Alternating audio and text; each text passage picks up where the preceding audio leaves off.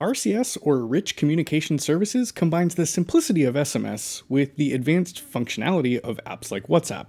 With RCS, you can send simple text messages or fancier things like the carousel you're seeing on screen right now. If you're already familiar with Twilio's messaging API, you'll be happy to know that a lot of your skills transfer directly over to programming for RCS. Let's see what it takes to send your first RCS message using Node.js. Starting in the Twilio console, I'm going to head to Explore Products and scroll down to RCS. Now, if you don't see RCS, head over to this form and request access for RCS messaging to get started today. Back in the console, I'll click RCS and then click Create New Sender. Here we need to give a sender display name. This is the name that's going to show up when the recipient taps on your profile, so give it your brand's name. I'm just going to call this My First RCS Sender Node and click Continue.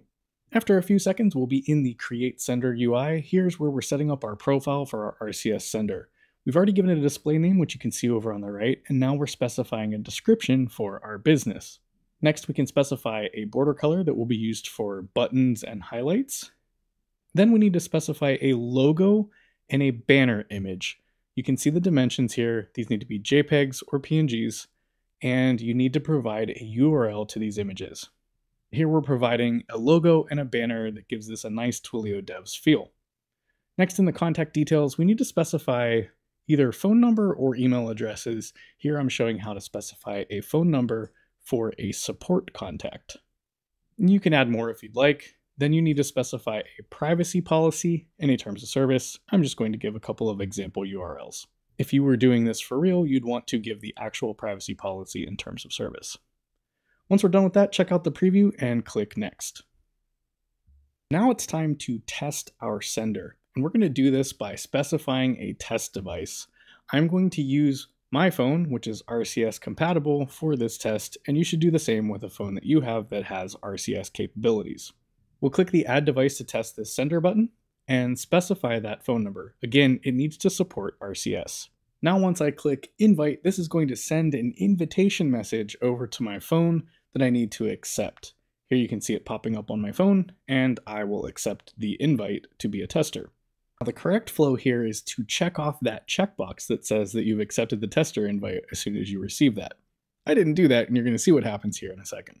Now let's type out a message to send to our test device. I'll just say this is a test message from the RCS sandbox.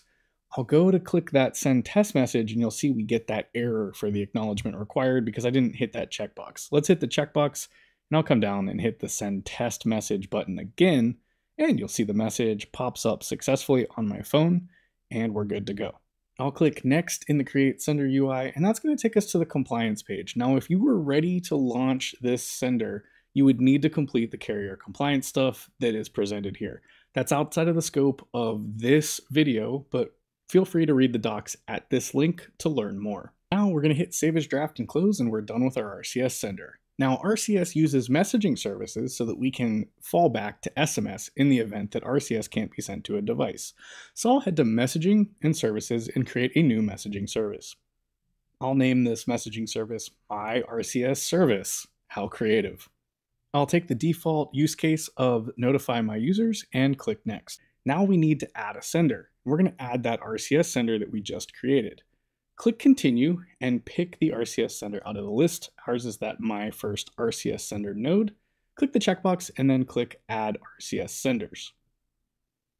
A sender pool that includes RCS also needs an SMS-enabled number for fallback in case RCS doesn't work. So click Add Senders, and this time we're going to add a phone number. Click Continue, and click the checkbox next to any phone number in your account that's currently unassigned, or buy a new one if necessary, and click Add Phone Numbers. Step number 3 of this setup process is where we would set up what happens on an incoming message. We're not going to do anything fancy here in this tutorial, so I'm just going to pick Receive the Message and do nothing with it. This means it'll be available in the API and in the logs, but we won't really process it in this video. We'll head down and click the Add Compliance Info button. Now, the A2P 10DLC information here is outside of the scope for this video, but I encourage you to watch our A2P 10DLC video that I linked in the description to learn more. We'll click the Skip Setup button to finish creating our RCS service, and it's time to head over to the terminal to create our Node project. Over in the terminal or command prompt, I will create a new directory called rcs-node, and inside of it, I will create a new npm project. Next, I'll use npm to install the Twilio node helper library. It's time to head into a code editor. I'm going to use VS Code, but feel free to use Cursor or whatever you want. I'll create a new file here, and I'll call it send_rcs.js. The first thing we need to do in this file is create a Twilio REST client. So we'll say const client equals require Twilio. Now here, you would need to pass in your account SID and auth token. These are the two pieces of credentials you can get in the Twilio console that allow you to access the Twilio API. This is what that might look like if you specified them manually and put those values in there. But here's a pro tip. If you have these stored in environment variables with the correct names, you don't need to pass them in at all. Next, we'll create a message by calling client.messages.create. The first parameter we'll specify for this call is a body. This is the text that will be sent in this message, and we'll set it to this RCS message contains an image. The next parameter we'll specify is a to phone number. Now that's going to be my personal phone number, and rather than show that to you, I'm going to use an environment variable to specify this phone number. Next is where we'll specify where we want the message to come from. Now, if you've used a from phone number in the past, here you would specify a phone number. In our case, we're going to use the messaging service that we set up for our RCS sender. To do so, we need the messaging service SID for that we created earlier. So I'll copy that out of the console and take it back over to the code and paste it in. Now we need to provide some truth to this claim in the body that this RCS message contains an image, and to do so, we'll specify a media URL to an image that will be sent with this message. Once the message is sent successfully, we'll log out the message ID so that we know that it was successful and so that we have an ID to look up in the logs in case something goes wrong. And speaking of things going wrong, let's just make sure we catch and log out any errors that might happen when we attempt to send this message.